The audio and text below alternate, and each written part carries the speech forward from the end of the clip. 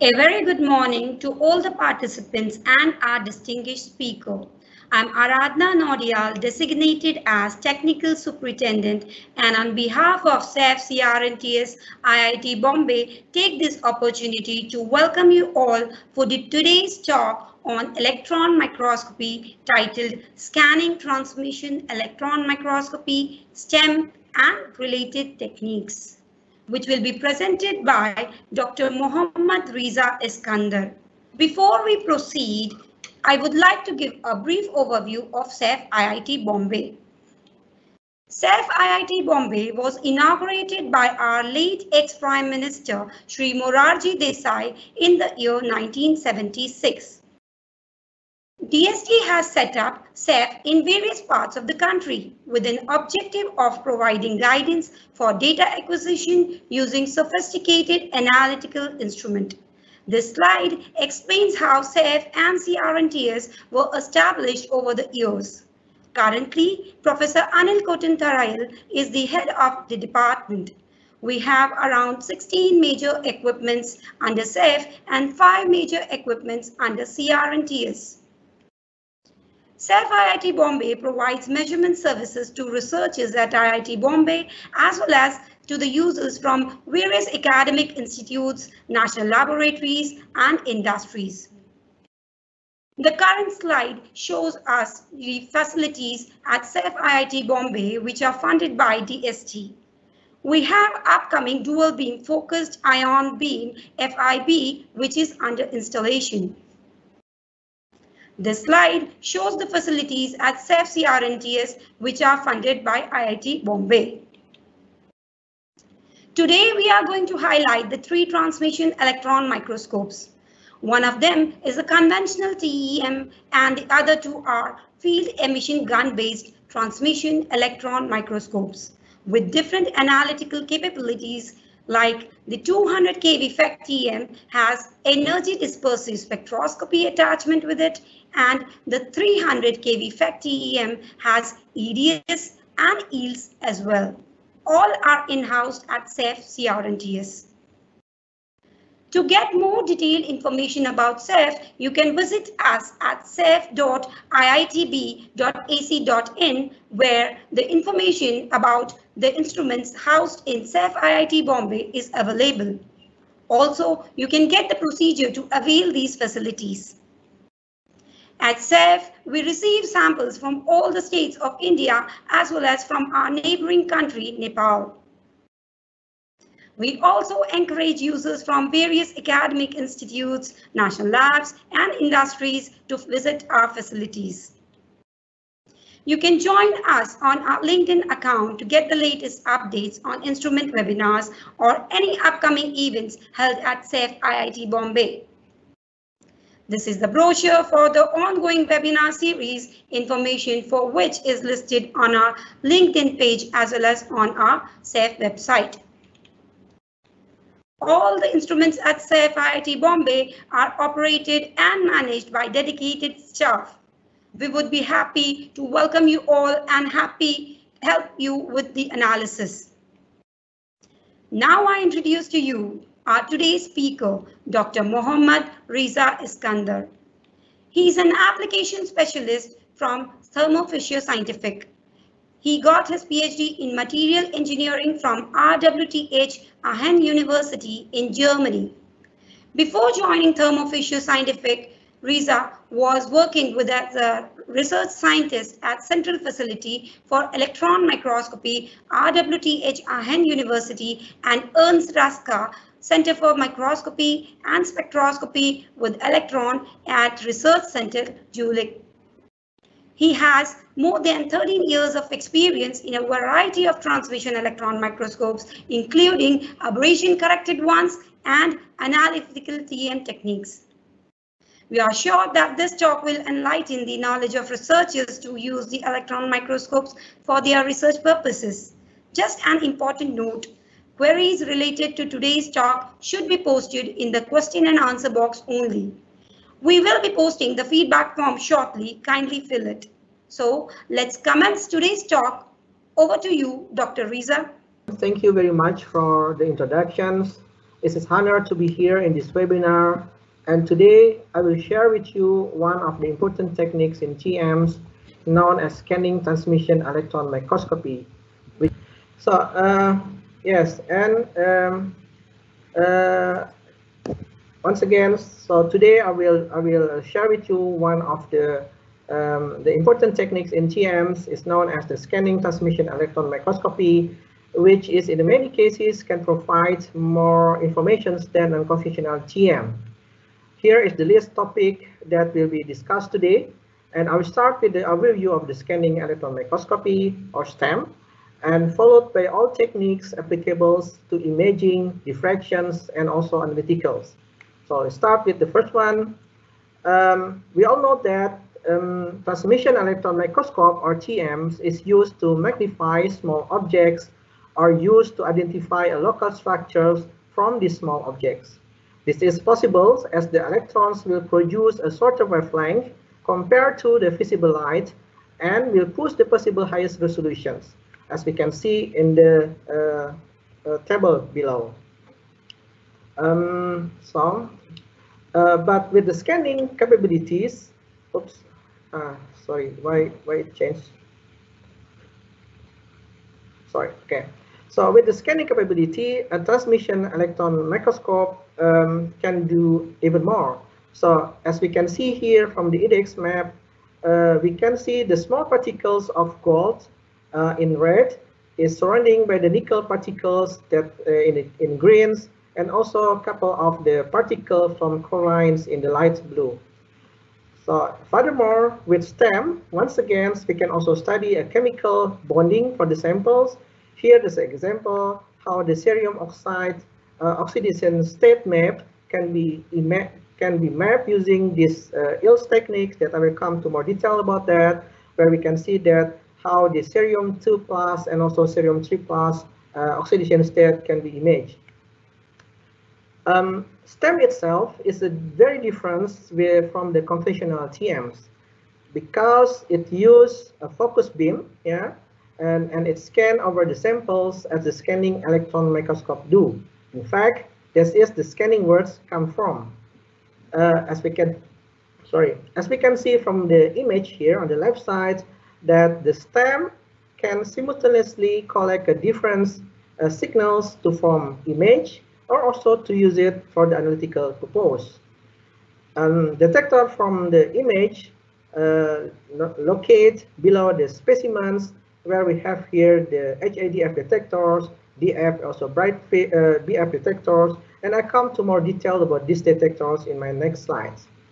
We can also analyze the samples using the to get the best or the highest possible resolutions than other techniques can provide. As example, we can analyze the sample using the energy dispersive X-ray spectroscopy or EDX, where the detectors locate above the sample here, or we can also analyze our sample using the electron energy loss spectroscopy, where the detector or the filters locate below on the samples normally. So these two techniques can combine into the very powerful techniques, because we know that the EDX is a very valuable when we try to investigate the heavier elements, but on the other hand, that the ELS can very powerful to investigate light elements. As I mentioned, that the STEM is equipped with the HAADF, DF, and also BF detectors for acquiring images. Here's this some schematic how these detectors locate in our TMs. So we have the first one, we have the HAADF detector, or we can also call it as HAADF detectors. It's basically a single electron counting detectors.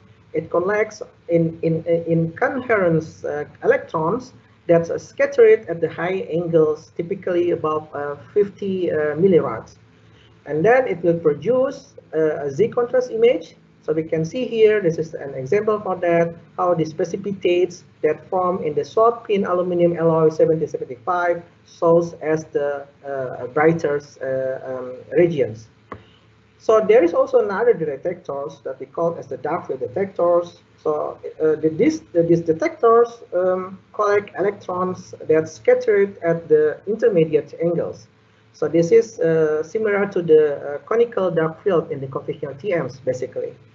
And that at the ends, it will produce a contrast formed by the electrons that diffracted or scattered at the intermediate angles. So as an example, we can see here from the DF2 and the DF4 image, this is basically a type of the image produced by the dark field detectors. The last detector is a bright field detector. It collects partially coherent electrons that scattered or not scattered, if it's scattered in the very small angles. And the contrast that we will see here, this is the example of the bright field image, looks similar to what we have in conventional TM. This is an example how the experimental of HRTEM and also HRSTEM images from the lanthanum hexaboride specimens at the crystal plane of 100. So what we can see here from the high resolution TM image is a very compact atomic arrangements of the lanthanum hexaborides. But on the other hand, the high resolution STEM HAADF image can show is a more apparent lanthanum atom positions. So this is actually what I mentioned that I showed in the previous slides, that the high resolution STEM image is much easier to understand compared to the high resolution TM in conventional TM's techniques. But once again, in the HAADF image, because the contrast is based to the Z contrast, means that we can only see the heavier elements. So it is impossible from the HAADF image to see the light atoms such as borons. So we do have another techniques to image the light atoms by utilizing the bright field detectors. We call it as the annular bright field image. So by collecting some electrons that slightly diffracted, and then we can produce an image which actually the contrast is inverse than the HAADF. So it means that here we can see the atom column as the dark spot compared to the HAADF, where this is the bright spot.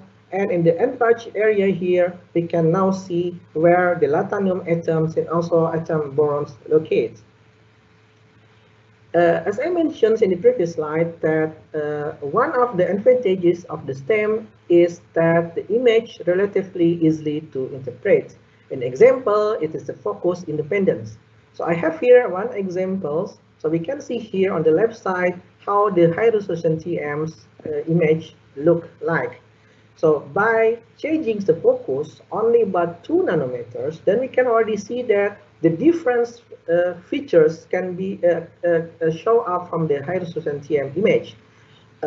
But compared to that, if we have the high resolution STEM, so even we change the defocus up to 40 nanometers. So what we have here, if we enlarge the image, so we still have the same structures, atomic columns, without significant changes if we change up to 40 nanometers. So that's the reason also to see that it is easier to interpret the high resolution STEM image compared to the high resolution TM image. And a good detector is very important to produce a good STEM image. So I mean, normally we can use any kind of HAADF detector image, but we need to make sure that the detector that we have can produce a higher gains and also lower noise. So then at the end, we will have the signal to noise ratio is quite high. This can be done if we are using quite new techniques that we call this as a phantom STEM detection systems. So I will try to give you a couple of examples what this signal to noise ratio is very important, especially in the STEM image. So here, this is the example how the phantom detectors can produce a high quality STEM image at the low currents. So what we see here, this is the strontium titanate high resolution STEM image at the different currents from 3 picoampere to less than 1 picoampere. So what we see here is a very nice, the intensity or the signal to noise ratio can be produced with this new detectors. We can also see in another comparisons between these new Panther STEM detectors compared to the previous detectors. Now we keep the probe currents the same. This is 3 picoamperes. And once again, now we can see it clearly how nicely that this is signal to noise ratio can really image using the Panther STEM detector. So this is very important to understand these conditions because the one thing, although the STEM has the many advantages, but this is about the signal to noise ratio because what we get the image is from the scanning process and then collected the data from the detector means that to have a good detector is the main, very important things to understand regarding this scanning TM imaging technique. So to summarize up, at the first topic that I talked today is this once again it's very important that to produce a very good STEM image, we have a good hardware to provide this a good image. Now, after I talk a little bit about the hardware, I will go now move to the next topic. Now we'll take a look from the application for the software, how the good hardware and also combine it with the good software then can really give us the better image quality. The first technique is about the drift corrected frame integrations or DSFI functions. So we know that obtaining a high quality STEM image often takes about 10 to 20 seconds. And during these times, there are many cases where the effects of visual field movements are due to the chargings, also drift, noise to the vibrations, etc. become problems. This is what we really have here in this movie. So either we have a noise, yeah, because the quality is not that good, and then also some drift, yeah, because when probably after we inserted our samples, and if we increase the acquisition time, then you will see some distortion. So of course, regarding the distortions, regarding the longer acquisition times, we can reduce the scan times, but still at the end, the signal volume problems will stay. Therefore, we need to use some algorithm to solve this problem. So we use what we call the correction frame integration functions that is easily can be found in there's a couple of software like a Velox user interface that we have here. Of course, actually, if for those who owns the Thermo Fisher microscope, this techniques is actually also being built in the old-fashioned system such as like a TIA, but of course in Velox we have a better algorithm and also a better way to do that. So what basically we do that to get the better image quality. So in this image, we're looking at the high resolution STEM image of the aluminum zirconium alloy. At the left side here is the one frame acquired at the 1 second. So what we have here, this is the image with a very strong noise. Yeah, the intensity very low and the noise is very huge. So then, if we acquire the same image with these conditions in the one frame, and then we acquire a total in 30 frames, and then later on we sum these frames, then we will become this what we call this DCFI image. So this is basically the sum of this is 30 frames. So we can see now this quality of the image is much better compared to the first one here. Then here we can really see clearly how the aluminum zirconium precipitates along with the aluminum iron precipitates locates. If we magnify this area, even now we can really see the single atom of the zirconium. You can see here the bright spots here are the single atom of the zirconiums. And we can also see the antiphase boundary in this lower part here. Another example is showing the power of the SFI techniques. This technique was used to image the strontium titanate bicrystals. So once again, on the left side, we can see if we use slow scan frames, we can have a very nice image already because the intensity into the noise ratio is quite high. But still, we can see because of the slow scan, this is distortion. If we reduce once again, if we reduce the scan times, distortions, we can eliminate it, but the quality of the image is not as good as the left image. That's why, once again, the SFI technique, by sum all the image, apply the correction for the drift, and combine this image, then we can have this very nice image very high intensity to the noise ratio, and also free from distortions. So this is a very important technique to have. So the next imaging techniques that I want to talk about is the differential phase contrast, DPC, and integrated difference phase contrast, or iDPC. As we mentioned in the other slide, that the normal STEM dark fields contains ring form, and then the image formations from the total electrons that arrive in these rings from detectors. This is the previous detector, STEM detectors. On the other hand, the new STEM detectors, as example, the Panther detectors, although it still have the ring form, but now it contains 4 segmented area. This 4-quadrant detectors is used to measure electron beam deflections caused by passing to the magnetic field or the electrode field from the samples. Like here we can see the difference from the X and also Y directions. And then because of that, we can map the electric field, also magnetic field from our samples. This is a very good technique if you want to image the magnetic materials. So this DPC imaging techniques now is implemented also in fellow crystal interface, can be used once again to image the magnetic field. So in this example, we show you domain structures and domain walls in M-type barium hexafluorides.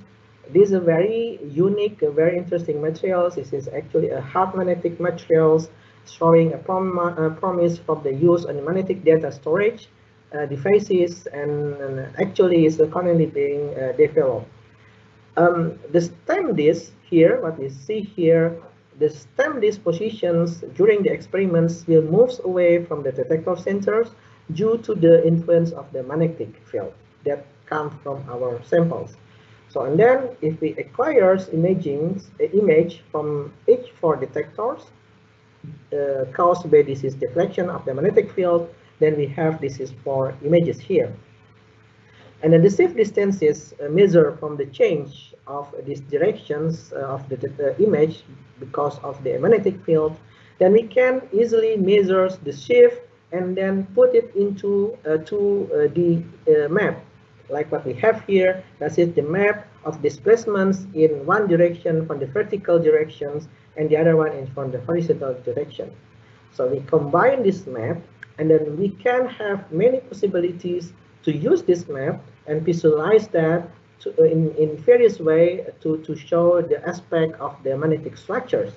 It can be, if we can show it as the magnetic field magnitude at each point, or we can also show it as the field orientations in the color whales presentations, or as we can see here is actually an arrow representations where we can see the information of the magnetic field and also directions of the magnetic field in a single plot. The iDPC system works in the very different compared to the DPC, because in here, instead of measuring the electrons deflections due to the magnetic field, we measure the intensity difference over the 4 quadrants. That we see here, this is green circles has different intensity of the green color, right? So we measure this the difference intensity for that. But at the end, we process the image the same as the DPC, and then as the result, we can have the DPC factor here, and we can image light elements also for the low dose imagings. Here, this is the example how nicely we can see now the dumbbell atoms of the galliums and also the dumbbells of the nitrogen atoms. Previously, we can only see the dumbbell atom of the galliums. Several examples I can also show you the profile of the iDPC were taken from the 300 keV aberration corrected microscope spectra. It can be seen clearly in the iDPC image atom columns containing the light elements. The first example here, you can see we have the ADF and we have the iDPC from this material for the lanthanum magnesium cobalt oxide and with the strontium titanate interface. From the ADF image, we cannot see actually where the oxygen atoms are. But thanks to the iDPC, now we can see actually the atoms, columns of the oxygens. If we magnify several area here, and we can see that actually not only we can see the atom of the oxygens, but there are different arrangement of atoms from the upper part into the lower parts. At the upper part, we can now really see the atom of the oxygens from the zigzag formation here. Second example, this is from the barium sodium niobium oxide. So once again, image at the 300 keV, and then from the HAADF, we can only see the heavier elements. But thanks to the iDPC, once again, we can see where this is oxygen atoms locate. One important features from the iDPC is that it can be also used to reduce noise and to improve the sensitivity, and that is very important to image, especially beam-sensitive materials that require a low-dose imaging. So when we can see here, this is the example of the metal organic framework sample image at the 0.5 picoampere currents, using once again the iDPC techniques at 200 keV. And then we can measure the electron dose is about 42 electrons per Armstrong square. So if we take a look at this number is actually similar to the dose that normally being used for the cryo low dose imaging. So this is a very remarkable result using this iDPC and also the new techniques, because it means that with such as of the low electron dose, we can still see a very nice and very sharp high resolution STEM imaging. This once again because the iDPC can reduce the noise and also improve the sensitivity. So in the end, we can saw that how the powerful is the difference phase contrast technique. This is actually an old techniques, because Professor Herald Rose first mentions about the techniques in the 1974. Thermo Fisher Scientific, or FEI, made it practical only 20 years later. So I can only suggest for those who want to learn about more about these techniques, I suggest that to check a couple of these publications, because these are very, very interesting and very important techniques to be mastering with this to open our analysis for the whole kind of materials. Now we move to the difference imaging techniques known as scanning nanoelectron diffractions, or SNED. There are several TM illumination for difference electron diffraction mode, right? So the most common diffraction mode we know as the selective area electron diffractions, or SAD, that use a parallel beam. This is a very common to understand that.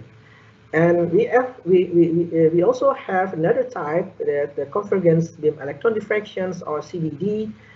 This technique uses, as it names, convergence electrons, yeah, to form the diffraction patterns.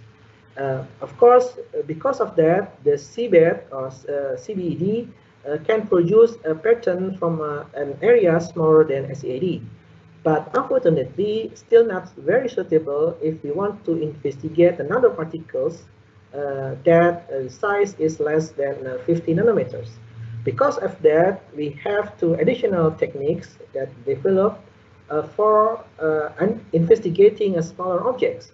We have it first, is what we call the nano beam electron diffractions, or NBAD, or the other one is nano area electron diffractions. So the NBAD is basically the same as the CBED, CBED, but only that it can really focus, have a very fine beam size, so it can really use to analyze a smaller area.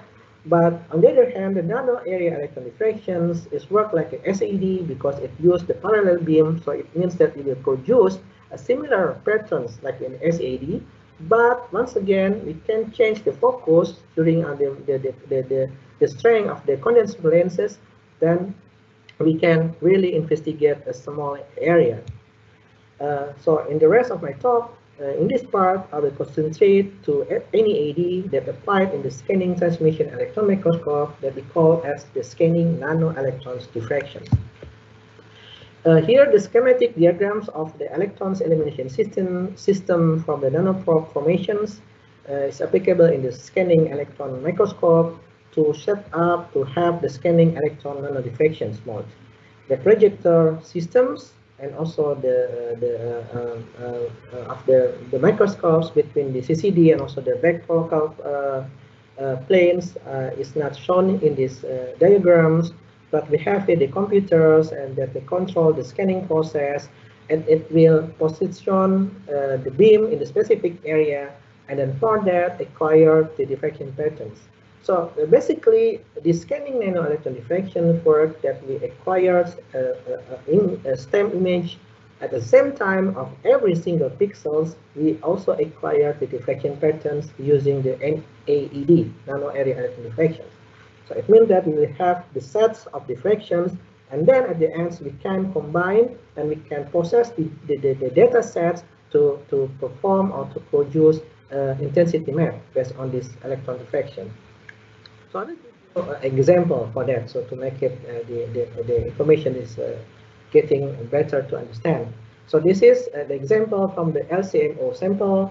This is LCMO is a very unique sample because this sample has a difference between the nanophase and the matrix at the atomic displacements. So the LCMO belongs to class of the manganites with the colossal magnetic resistance, or the CMR effect. This CMR effects peaks near the phase transition from the insulating high temperature paramagnetic, or in short the PM, and also to a low temperature magnetic ferromagnetic, or FM phase. So, but we also have additional phase formed in this LCMO. We call this phase CO phase. This CO phase, the size and also the formations or the coincidence with the CMR effects is due to the temperature changes. So as the size of the CO phase is only about a few nanometers, it's very difficult to analyze the phase using the other diffraction techniques. Because of that, the electron nano diffraction applied, and then we can see that the CO phase, it contains superstructures. Superstructures, as we can see here, the arrows is show us the reflections that belong to these superstructures. On the other hand, the LCMO phase that doesn't have any CO phase on it, there's no superstructure reflections on it. So, like I mentioned before, so we collect all this data from each area that we have from STEM imaging, and each pixel we have these patterns, and then we process it, we combine it there, and then we can form the intensity map that show where's the area of the CO nanocluster forms, and then we can see here from the intensity map here. The second example from the scanning nanoelectron diffractions, we can also apply it to check the diffractions orientation of the multigrains and the nanostructures of gold disc. The image A here, this is a bright field image of the nanostructures of the gold disc, and the B is the selective diffraction patterns acquired from the SNED. So we have three different regions from these diffraction patterns, the region 1, 2, and 3. And then by integrated the intensity of the each area, then we can perform a specific map that show us the different orientations of the crystals that belong to this gold disc. As an example, in the C, because we don't have any reflection on it, so we can only see like some homogeneous diffractions on it. But in the E, as an example, that we have integrated the whole reflection here, then we have different grain orientations that based on the scanning acquired imaging. So as I mentioned in the first slide, that the STEM normally have the problem regarding this distortion, because it's a very common problem in the STEM imaging techniques. But we can see that in this experiment from the SNED, the drift is very small, because we see that at the upper image, this is the initial position of SNED. This is only a very small, very narrow drift happens during the experiments. Okay, now we can come to our another part of our talk today, and I will talk about the after we talk about the imagings that apply in the STEM mode, and then also we already discussed about the diffractions. Now we'll come to the analytical point of view. So I will talk about the advanced analytical electron microscopy, and I start with the EDX analysis in 2D and also 3D image. So although one can also do analytical electron microscopy on the conventional TMs, but definitely STEM has more advantages than the conventional TMs. We know that from this image that as a result of the electron sample inspections, many signals can be provided can be produced. Can be produced and then collected by specific detectors to form images or also this chemical analysis. For the chemical analysis, we have at least two important signals. One what we call the characteristic X-ray that we use that to perform the EDS, and then the other one is the inelastically scattered electrons that we use that from the electron energy loss spectroscopy techniques. Before I talk in more detail with some examples of the 2D and also 3D EDX analysis, I'd like to share several essential factors that need to be considered when we do the EDX analysis. So the first is regarding the artifact due to the signal variations. So this image is actually a STEM image showing of the nickel-based alloy with the intragranular product. So the EDX map of the nickel and chromium, you can see here we have the different intensity on it. So this is basically not means that we have different concentrations of nickel also from the chromiums. This is actually due to the signal variations. That's why if you take a look on the nickel chromium ratio map, then you can see that this is really that the nickels and the chromium is actually not no difference in this area. So it's very important to remember that if you want to do the EDX map, please make sure that the area that we take a look or we investigate doesn't have these signal variations. Otherwise, we have this kind of the artifacts. The second essential factors in the EDX analysis is the EDX detector positions. We can see in the slide that due to the geometric positions of the EDX detectors, we can collect more signal from the surrounding. This is from the gray area here. So that's why an ideal detector needs to have a more desired X-rays and also can neglect as much as possible this posterior X-ray. This is the reasons why in the normal conditions, when we do the EDX analysis, either the line scan, point measurement, also the mapping, we always tilt our samples in the conditions that will be go to the EDX, face to the detector. But in many cases, it's not a very ideal conditions, especially if we cannot do that. Let's say our zone axis requires us to tilt our samples opposite direction for the EDX detector, then we cannot do that. Or if you want to do the high resolution EDX mapping, then it cannot be also done. Yeah? That's why in normal cases, we can get that by tilting the sample towards the EDX detector, but not in every cases. That's why to solve this tilt angle dependence, there is a systems that instead of have one detectors, there is four symmetrical STD detectors integrated into the columns. So we call this system as the Super X. And then the Super X detectors, the whole four detectors, it means that now the four detector will cover the whole directions. Yeah? And then in total, it has solid angles about 0.9 city radians. And the other things that these Super X detectors are windowless, means that we can now detect light elements easier than the conventional or the previous detectors techniques.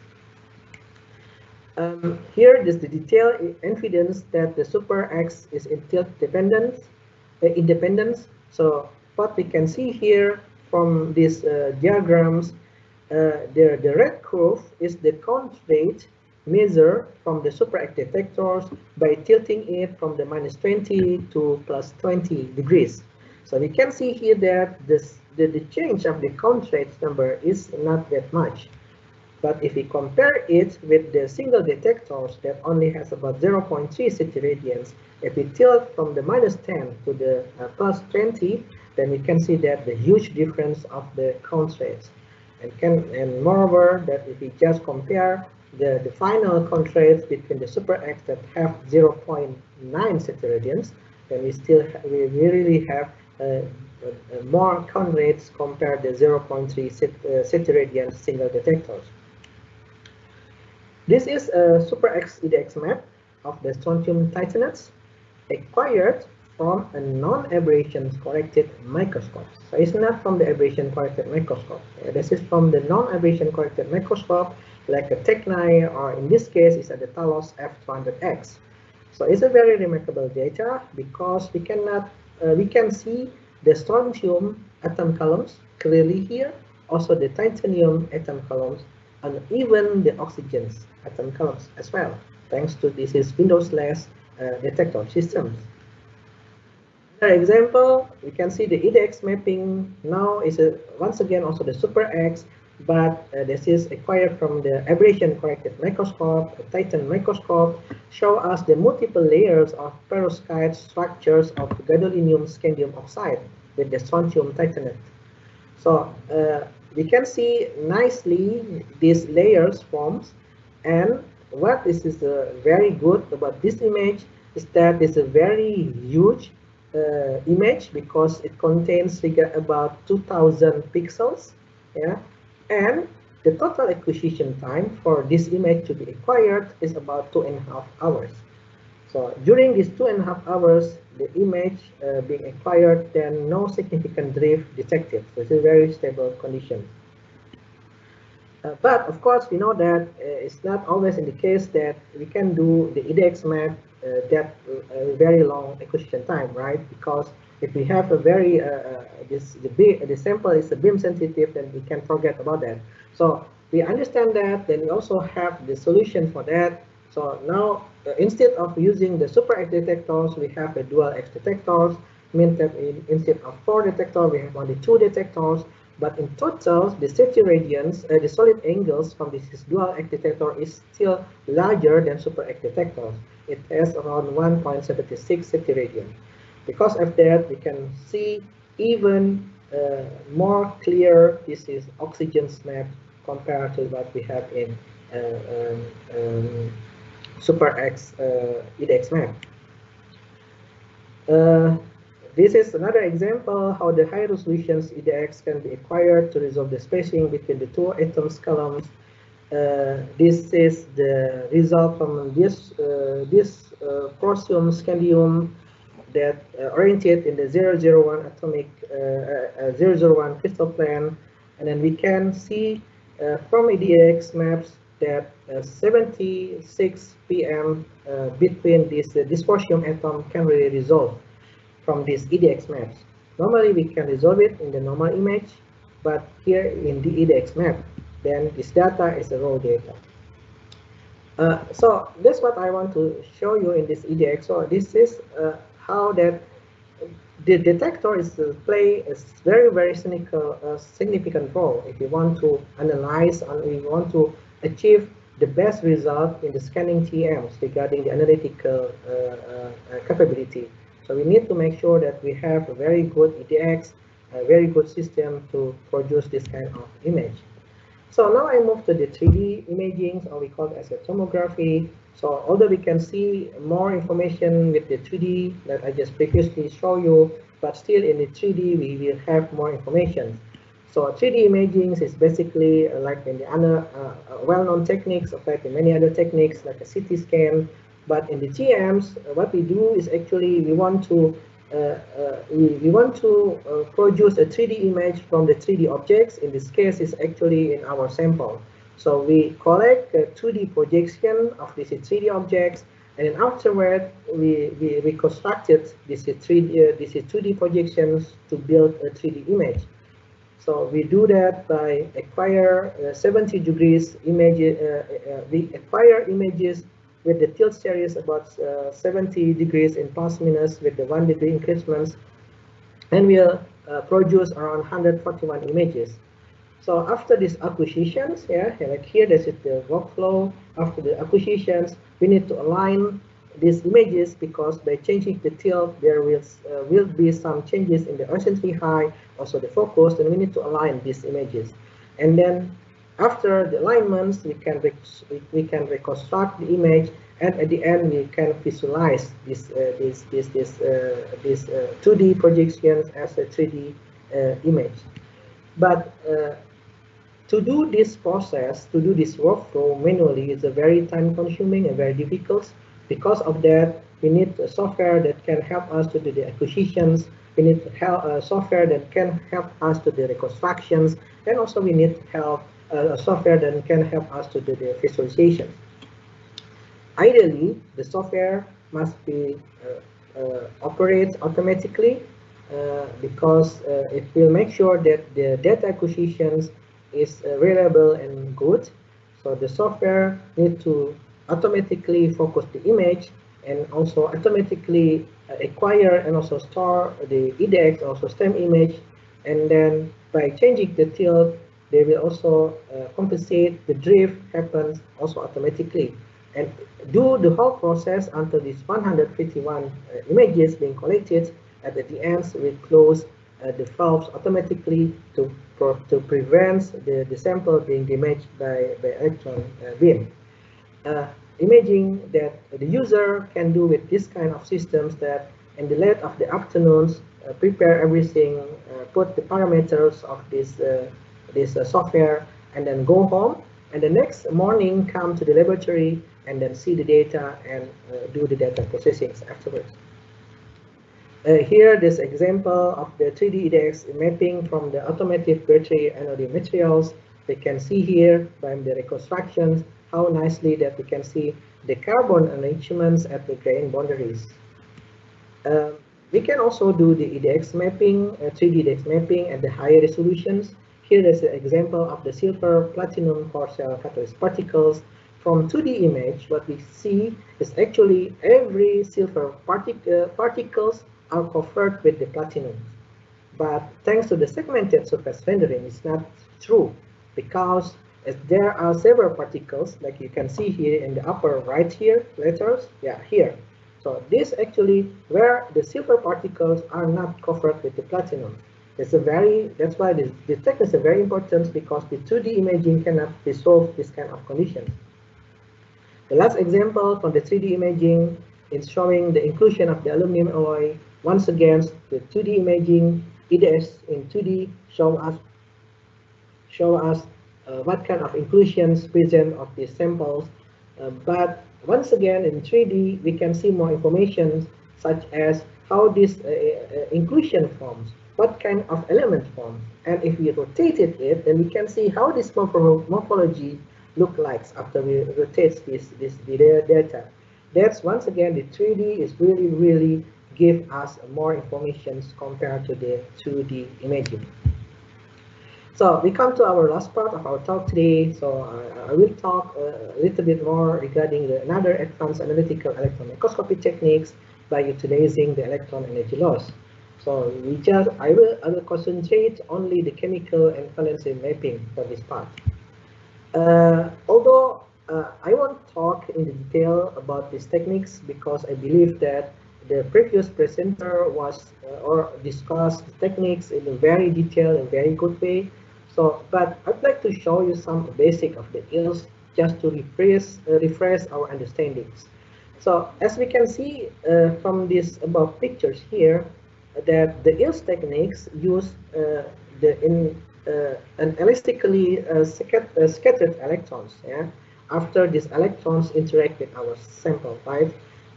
Because of that, the spectroscopy produced that here what we see in the lower part will contains many features that can be interpreted and used to understand the sample physical properties. So I will talk more details regarding how to understand these the spectra on the next slide. But this is one thing that we need to remember, that with the EELS we can really have more information regarding the physical properties. And as EDS, EELS also requires detectors to capture the spectrums but we doesn't call it a detector normally. We call it as a filter. And then commercially, there are two types of the filters available in the market based on how this filter installed in the TMs. The first one we call as the post-column filters, and the other one what called as in columns filter. And so here, this is the another, we can do the analytical, as I mentioned, so we can have more information from the analytical electron microscopy from the EELs. We can see the information regarding the specimen thickness, valencence, optical response, band structure, or like a EDX. We can also have the compositions. Or what I want to talk in today's webinar is about regarding the bonding and oxidation state by taking look the density of the unoccupied state using the near edge fine structures or LNES. But one thing that we need to remember, there is one limitation for the EELS techniques is about the thickness dependence. So we need to have a very thin sample to produce or to use these all features from the physical properties of our materials. Here there's the example how the LNES for the oxidation state can be used to identify a phase, because the LNES just by looking the profile of the spectrums, we can see and we can know that there are different phases belongs to this area, because each of the spectra will tell us which spectra belong to a specific phase because of the orientation, because of the composition. But once again, to get this spectra, we need to work in the STEM, because in STEM we can work with the very fine beam, then we can make sure that we have the specific, the exact area. Then also we can provide using the very good electron sources. The energy resolution is very good in this kind of condition setup. Another example, this is also the STEM LNES. So this is 2 grains. And then when we take a look, or when we point it out with the LNES here, in the grain we have the ilmenite structures, and at the interface we have another based on the spectrum here. We know that at the grain boundary we have the hematite phase. I come to my last slide from today. So this is another very powerful techniques, what we call the spectrum imaging with the STEM EELs. So what we see here, this is actually not the EDX map that we already saw before, but this is basically the spectrum imaging acquired using the EELs. And the advantage of the spectrum imaging is that it can be acquired in much shorter time compared to EDX, means that we can really exclude the contaminations that normally happens on our sample by doing the EDX mapping. And the second advantage is that we can really neglect the neighboring effects. It means that if we have a very narrow atomic columns, the distance is very narrow, and then we do the line profile, then the information from each of this neighboring that arise from this line profile, that will make some artifact from our results. But in the spectrum imaging with the EELs, we can really neglect about that. So here once again we can see nicely the elemental mapping of the barium titanate and strontium titanate.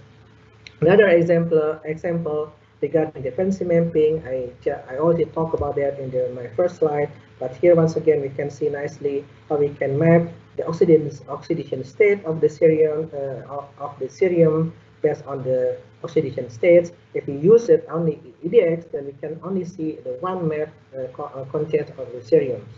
We can also do, this is not for the LNES part, but this is the surface phonon mapping of the NGO crystals. If we have the microscope that can provide the very narrow energy resolution, something like here, that's less than 0.025 electron volt, then we can really have this very nice surface phonos mapping. So I hope what my presentations today can give you some insight regarding the scanning transmission electron microscopy. I know that this is not a very new technique, but in many cases it's actually a very powerful. Especially we can combine these three things that I just mentioned: the imaging, the diffraction, and also the most common is the analytical techniques. So thank you for your attention. So I give it back to the organizer. If you have the questions, I would be happy to answer it. Thank you very much. Thank you, Dr. Riza.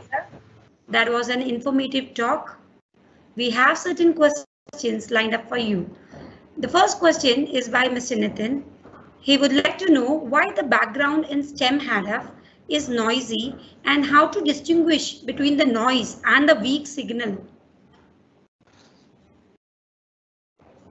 This is a very good question. So the intensity, the background of the stem is very noisy because basically we collect the intensity using the detectors.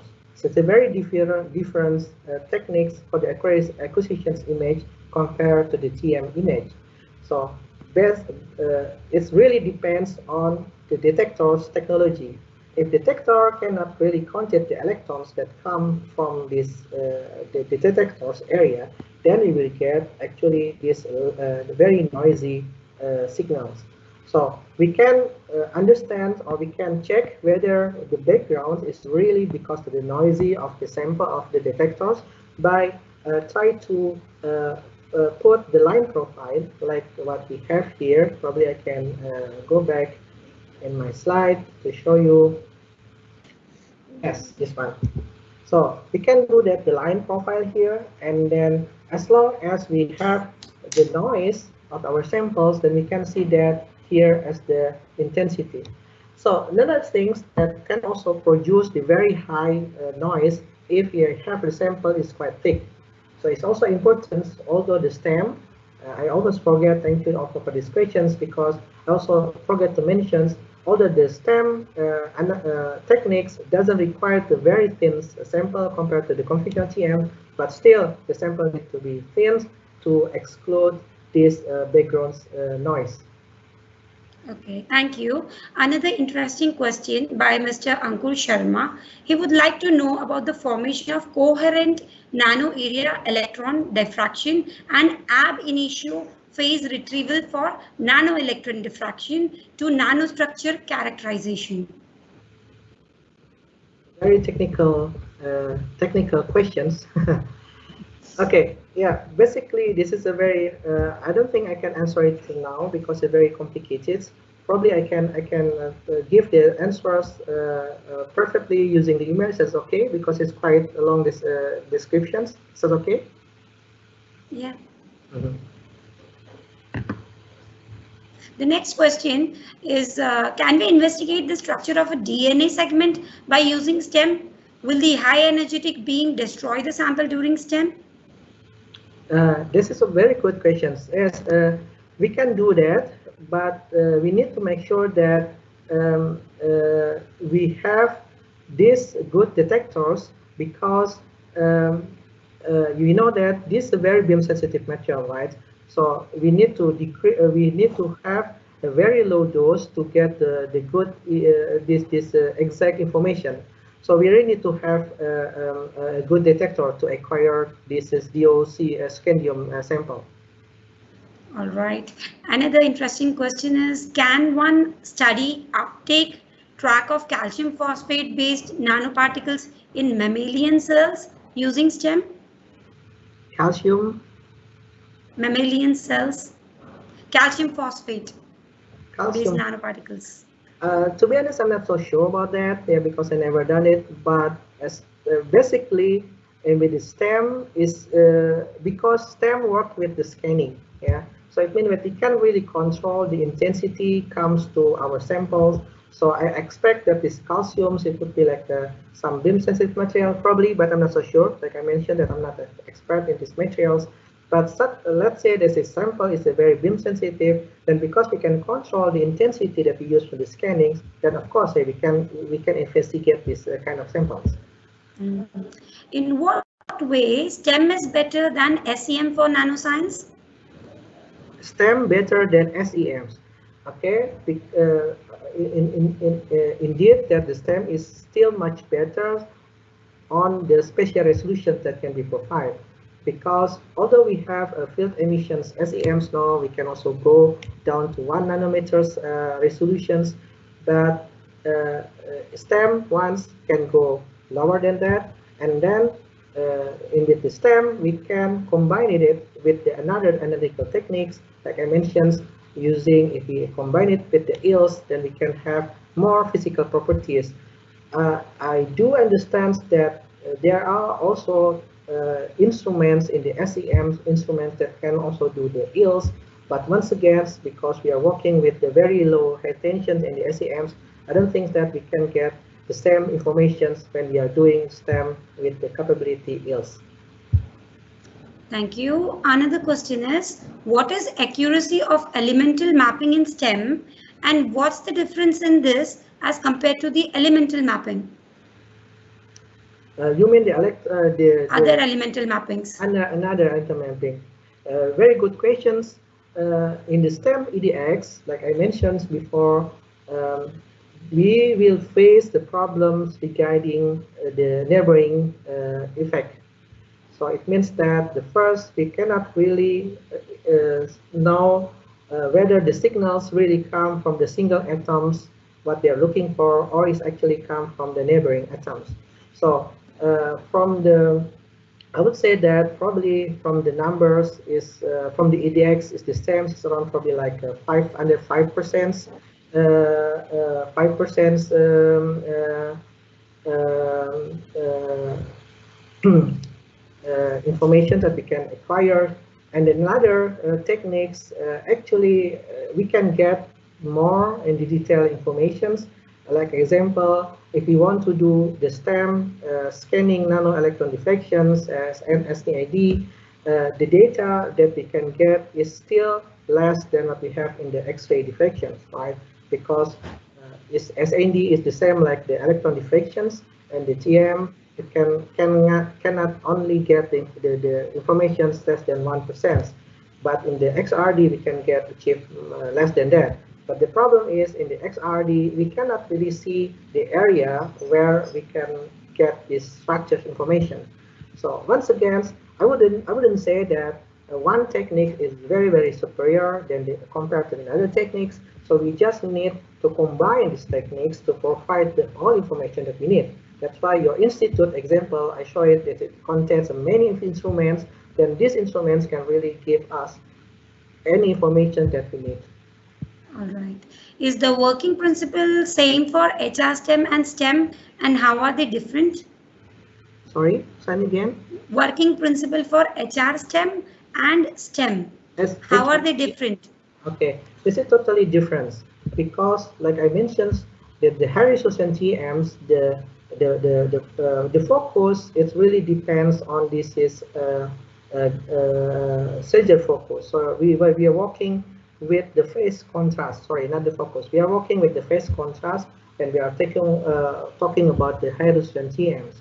But in the rest high resolution STEM, we are just working with the resolutions. It only depends on how fine the focus beam that can be produced.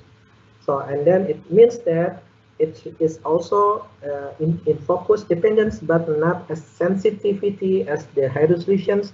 Because of the phase contrast imaging, we need to deal with these envelope functions that are very sensitive to the focus.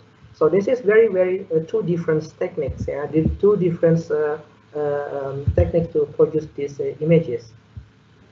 Last questions for today's talk. How accurately can we study crystal defects using this technique? Okay, it very depends, but if we are talking about the size, yeah, the defects, the defects, the size of the defects, I would say that for the STEM, it can go up to the atomic resolutions. Remember when I show you this strontium titanate B crystals image? Yeah, we have at this is grain boundary. This is some defect, and we can really point it out there. So not only to show the image of these defects, but we can also combine it with the EDX or with another analytical techniques. So I would say that the STEM very useful if you want to investigate the defects up to the atomic scale. Thank you, Dr. Riza, for answering our questions. We have an upcoming webinar next week on MS-based proteomics for COVID-19 research.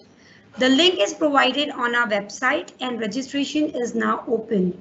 Thank you so much, Dr. Mohammad Riza Iskandar, for giving us your valuable time and delivering us the talk. A special thanks to our head, Professor Anil Kotantarail, for initiating a webinar series of instruments housed in CEF, CRNTS, IIT Bombay. We would like to thank the electron microscopy team and IT team for their valued support.